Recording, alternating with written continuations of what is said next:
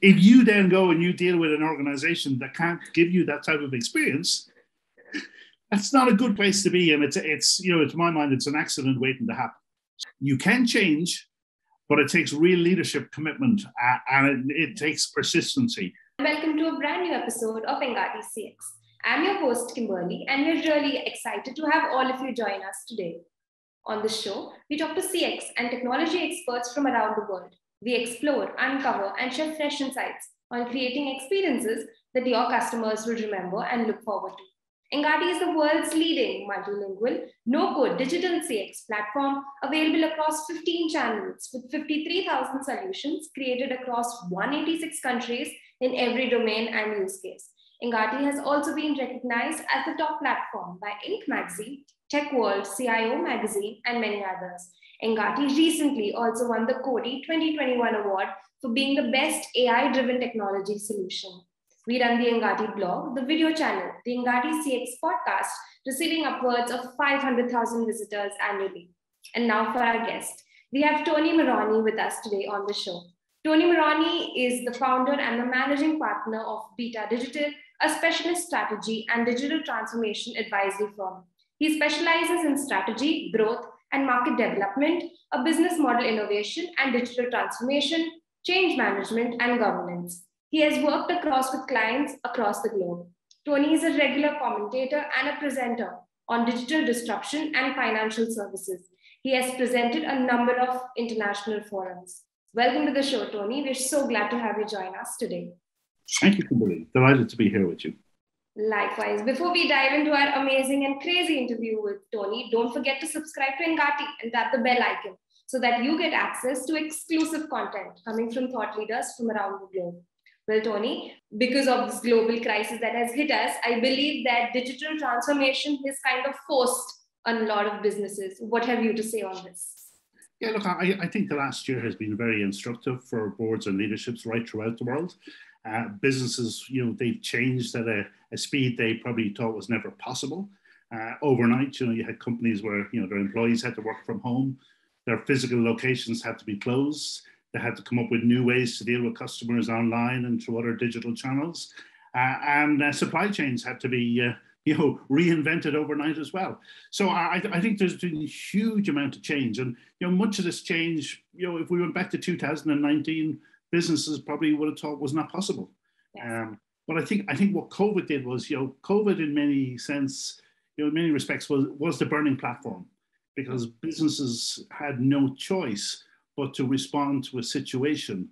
And therefore they had to, take steps to, keep their employees and customers safe, to keep their businesses alive, and to make sure that, there was something to come back to post-pandemic. So I think it's been very, very instructive on one level. And I think the big challenge now is, how do you keep that ability to be agile and to be able to respond quickly and to be able to do things? How do you make sure that you can keep that skill set within the business? Because you might argue, well, why didn't we do these things before? If we could do them in the middle of a crisis, why didn't we do them before? Now, look, I would say that's all very positive, but I do have some concerns though, and I might as well give you both sides of the equation. And my concern is that a lot of firms will start to think, actually, well, that's digital transformation done now. We've done all that. Our people are working from home and we're using online channels. And I get worried when I see headlines such as, years of digital transformation in, months or whatever it might be. And I would say that, arguably what we've had is years of digitization as opposed to digital transformation. And the distinction is important, because in digitization, you're using digital tools to do what you've always done, right? Yeah. But you haven't actually changed the business. You haven't transformed anything. You're just doing it in a different way, but it's still the same things. And look, working from home is a prime example. Am I doing different work, or am I just doing it from a different location? And I think there's where the challenge is. So we want to make sure that, look, the great things that happened in the last year, organizations could change. They could change quickly. People embrace change and change quickly. But have we really transformed? I would say, no, not really. We're doing things in a different way, using tools. Some of them arguably were there already, using tools and technologies to allow us to do that. But I think now what we need to do is look at how do we accelerate digital transformation which is to strategically rethink the business. I mean, a lot of small businesses also have kind of moved along with this shift. But now that we think of organizations like Netflix, Amazon, Uber, can traditional firms realistically compete with these digital disruptors? Yeah, look, I think the simple answer is yes. And I think when we look at firms like Netflix and Amazon, we need to remember they didn't start as digital enterprises. I mean, Netflix started as an organization where you rented DVDs through the post. Amazon was an online bookstore. Now, how we think about them today is totally different because these firms have evolved and they create great experiences that shape how we think about them today. But that's not where they started. I mean, they are totally unrecognizable from their humble beginnings. But I think the trick though is what these organizations and any disruptor does is they look at the marketplace and they try to figure out, well, what's the customer actually trying to do? And then they look to build a great customer experience. And they then use technology to enable and accelerate the delivery of that experience. And so it's a different way of thinking about the business because, what they don't do is they don't do incremental change. They don't turn around and say, well, if we tweak this or we add this piece on here, they're sort of saying, no, let's really understand. Let's make sure that we know what the customer is trying to do. Let's make sure we have the data, the insights, and then let's make sure that we're delivering an experience. And I think for traditional organizations, that requires a change in mindset. And it also means we need to start thinking about our business from the customer in, as opposed to the organization out. Because, a lot of organizations, they're here a long time and they're used to doing things in a certain way. And, I would argue they innovate on the fringes. So they tweak a few things or they launch something, which is really just an extension of what they already did, as opposed to sort of saying, well, hang on a minute. So if you take Uber, they didn't turn around and say, well, taxis, let's just add in some sort of a cash point into the car. No, they said, no, let's understand all of the customer pain points and let's redefine the experience for the customer. And they transformed the business. And I think that's the real challenge for existing businesses today. And I think customer experience is actually taking the customer's perspective first and then creating your strategy around it. Because I feel most of our organizations kind of have misunderstood the concept of customer experience where, they are going to set up everything that they're going to for the customer, irrespective of whether it's needed or not. And I think that is a very beautiful point that you've mentioned, where you've said that it is very important to know first what your customers really want and then kind of, figure out a way around that. Yeah, and I think, look, you take Amazon, their motto is around being obsessed about customers. Right. And that's about making sure they have the data, that they really understand. If you want to buy a book, Amazon will know what books you're interested in. It'll tell you what other books you might be interested in because they know you. Yes. And it's a different way of thinking. Correct. Of course. Really, now let's tap into a very special expertise that you have in, and we would like to know your opinion about what about organizations such as banks and insurance companies? Can they really transform, or will fintech or bigtech displace traditional financial services here? So, of course, they can change if the leadership is for change. And the great example, there's many examples, but the one I like best is DBS Bank in Singapore, which originally was a state development bank and has transformed so much in the last decade that it's received so many accolades at this stage, including World Best Bank, most digital bank, all those type of things. And that was down to leadership having a clear understanding of what they were trying to do with the business. Now, I think, look, the main challenge for banking and insurance is, these industries have been around for hundreds of years. Right? So it's not something that we invented, 5-6 years ago. And they've developed in a particular way. And they have developed, a lot of skills and expertise. But, as the markets consolidated over the last, 40, 50 years or so, the entities got bigger. And as they got bigger, they became more focused on operational excellence and costs. Right? Yes. And while they're important things, they're not the right things necessarily if you become detached from your customers and you don't actually understand what your customers are trying to do. And so I think there's a disconnect, and look, partly driven by the way they're organized. So, those industries are very silo driven. So you got all these different functional expertise. So you got a lot of handoffs. You don't necessarily have clear visibility end to end of what the customer is trying to do. And then I think the other thing is, it's the P&L, or the profit and loss account in most financial institutions is either based on products, how many products did we sell, or in what channels did we sell them, right? Yeah. It's not really driven by well, let's understand the customer needs based on understanding the customer, and let's understand how well we have done in serving those customers. So I think there's some real challenges there. Now, fintech's interesting in that there's a lot of fintech and a lot of money going into fintech. But what fintech, to my mind, does, it takes part of the banking or insurance operation and sort of says, okay, well, this part is particularly difficult. So be it payments or loans or whatever it might be. And they say, we could do that and we could use digital to create a better experience. Right? Now, the challenge for fintech, of course, is, scale. Most of them are not big enough to have a meaningful impact on the marketplace. Now, big tech could, because big tech has a brand, that everyone knows, be it Apple, Amazon, Google. These are household names that, by and large, customers trust. The challenge, as I see it, is these entities do not want to be regulated as financial institutions. Therefore, they enter into partnerships, and even with financial institutions, where they will use their brand power to be involved in the fringes of financial services, but not necessarily directly. Now, that could change. So if I was advising a bank or an insurance company today, I wouldn't be betting my strategy on the fact that big tech will never enter financial services. They will at a point in time. So I think the real challenge is, if you're sitting there in a bank or insurance company today, you got a brand, you have customers, you have insights, can you really change your business? Yeah. Or are you just hoping that actually, if we keep our heads low, that maybe, these guys won't come along?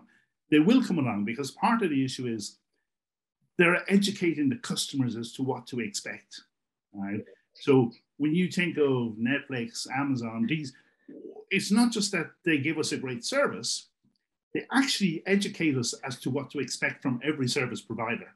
Yes. And if you then go and you deal with an organization that can't give you that type of experience, that's not a good place to be. And it's to my mind, it's an accident waiting to happen. So I think yes, look, there's some real challenges, but I think, look, as DBS and others have proved, you can change, but it takes real leadership commitment, and it takes persistency, because you cannot change an organization overnight. You don't sort of say, well, tomorrow we're going to digitally transform. That takes years. And the reason it takes years is it's not about the technology. Right? So, there was a great article I read there a few months ago, and it said, look, of course you could copy all of Netflix's technology, but it won't make you Netflix, right? Yeah. Because it's in their DNA, and the technology is secondary.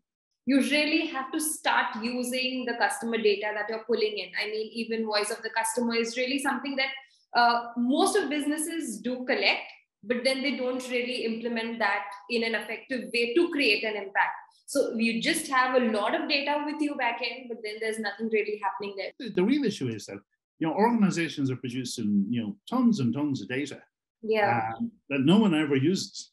Correct. And also it tends to be historical in nature. So it's kind of, well, what happened last year or last quarter, as opposed to what's happening real time with our customers. What are they doing today? What are they trying to do tomorrow? Right? Yeah. So I think we need to rethink how we use data. And if you take Amazon, I mean, look, what people don't realize is Jeff Bezos started life as a data analyst in Wall Street. So data is central to how they run the business. Yeah.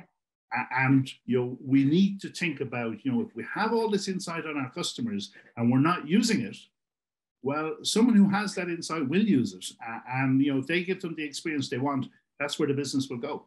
Well, now talking about digital transformation, I'm sure there are a lot of pillars, right? And technology is not the only pillar. There are other factors like leadership and culture. So in your experience, how much is weight that is being carried by these pillars, and what are the key steps that organizations should take to kind of streamline all of this together?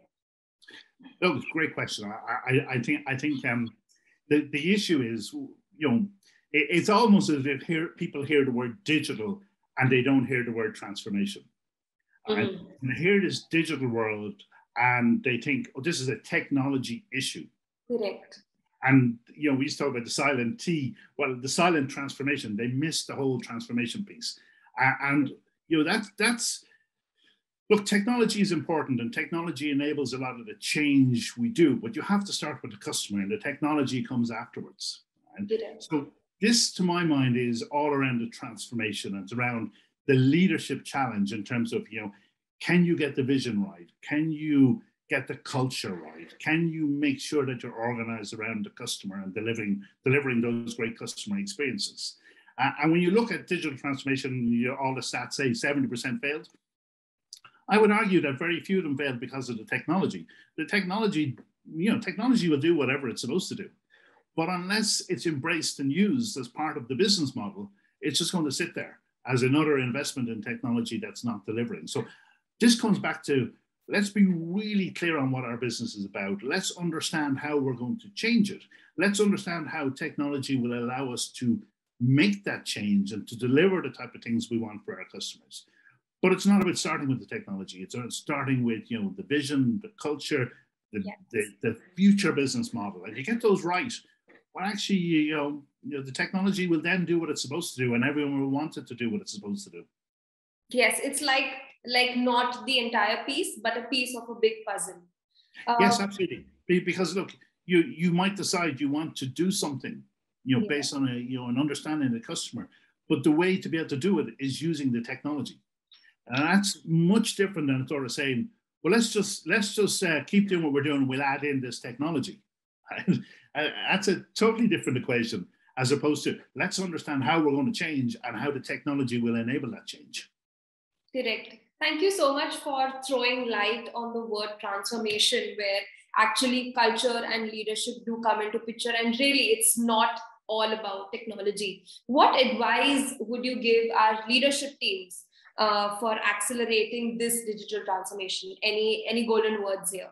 First things, look, be really clear on the purpose of the organization. And look, there's a lot of stuff been written in the last, 12 months, 18 months about organizations being clear on their purpose. But you need to understand, why does the firm exist today or the business exist today? That has to be your starting point, because if you don't know why you exist and who you're trying to serve and what you're trying to do for them, it's a difficult position. I think the other thing is you need to define what you mean by digital transformation. I go into organizations and every single person around the table has a different interpretation of what digital transformation means, but more worryingly is they don't share those interpretations. So now you have all these unspoken differences. So I think it's one thing, you think it's another thing, but neither of us are saying, because neither of us wants to be found out that we're not quite sure what we're talking about. So you need to define digital transformation, and you also need to understand your starting point. So how digitally mature are we today? Like, where's the gap from where we are today to where we want to get to? So I think if you can get those things right up front, you can then start to focus on, well, how do we change that? How do we transform? How do we get the culture right? How do we get the experience right? What type of skills will we need? What type of technologies will we need to support that? What is our overall plan? So there's a big piece of work in there, but it's predicated on being clear up front in terms of why we exist and what we're trying to do. I then think, look, you need to make sure everyone's bought in, because digital transformation is not something you stand up with the quarterly results and say, oh, by the way, we're doing digital transformation, because that means nothing to anyone, right? This is about constant engagement, communication, making sure the context is understood, making sure that the mindset is one where actually we're trying to improve this organization, for the benefit of the customers, for the benefit of the employees, for the benefit of the organization. Because then people can sort of say, actually, this organization has a future and I have a future within it. So this makes loads of sense. And then I think the other thing is, look, stay the course. You're not going to change an organization in 3 months or 6 months. This can take years, right?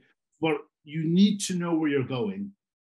And okay, it might deviate slightly, right? But you need to have that sense of, look, here's where we're going based on, real understanding of our purpose, a real understanding of what our customers are trying to do, and a real understanding of how we need to change. And it's like a plane flying from, say, Dublin to New York. It doesn't go in a straight line, it gets blown off course. but it knows where it's going and it will get there. So I think, look, they're the real challenges as I see it for organizations. You've also mentioned a very important point is collaboration. I think teams should also collaborate between themselves in terms of departments, like the product should talk to the marketing should again talk to sales, and kind of it should be, everyone should be on the same page, right? And I think it's really, really very important in terms of knowing what exactly you want to deliver to a customer and not just have different perspectives in mind. But the customer does not care about the internal constructs of organizations. Mm-hmm. So they don't care that you have an origination department, a processing department, an underwriting department, a compliance department, a legal department. None of that matters. Right? The customer is trying to do something in their life. And they just want to have, the least amount of hassle and the best experience. The fact that you do all these things in the background, well, that's for the organization to coordinate and make sure it's seamless, right? But the customer doesn't care about those things. So that's just how we organize internally. But it has to be, and I would argue, we need to move from these silos to just end to end, what's the customer trying to do, and then understand how all these things come together to seamlessly deliver that for the customer. Is there any other sound bites you'd like to leave our audience with? I think there's a great opportunity. We've learned a lot in the last 12, 18 months. We've learned we can change when we need to change. I think, the last 12 months has probably been the easy part because, we just use tools and technologies that were there. I think the real challenge now is to bring about the real transformation. I would say to business leaders, don't feel you need to have all the answers because no one has all the answers, right? But you do need to engage with your employees and your customers and start to really understand, what people are trying to do and how you could make that better. And I think, look, you need to be candid with each other based on an understanding of purpose and an understanding of what it is you're trying to do. So you can't have a situation where the leadership is at odds. They need to be aligned. And that means they need to put all their thoughts on the table and make sure that, when we talk about digital transformation, we all know what we're talking about. We have the same definition, the same understanding of what the journey will be. It doesn't matter who in the organization talks to me or talks to you, they're getting the same answer, right? Because organizations can see very quickly through, initiatives, right? And too often digital transformation is an initiative that is being deployed and, this too shall pass, right? Whereas they need to see that, look, the organization, the leadership team absolutely owns this, is committed to it, is changing how they're running the business, how they're looking at the performance of the business, how they're rewarding employees, how they're doing everything. Right? So there's the big challenge. If you're going to be serious about it, be serious about it and make sure that, you're creating a future that is right for the organization and right for your people. Yes. Because, what we know today actually will be redundant in a year's time because new things will happen and customers, their expectations continue to evolve. And if we think to the future, all of these digital natives, they are going to be the main employees and the main customers of the future. And, what they want might be very different than what we do today. So thank you so much for giving us your time, and your insights were really valuable. Thank you, Kimberly. Thank you for inviting me here today. Likewise. We'll be back again with a new episode and a brand new expert soon. So stay tuned and we'll see you around for the next one.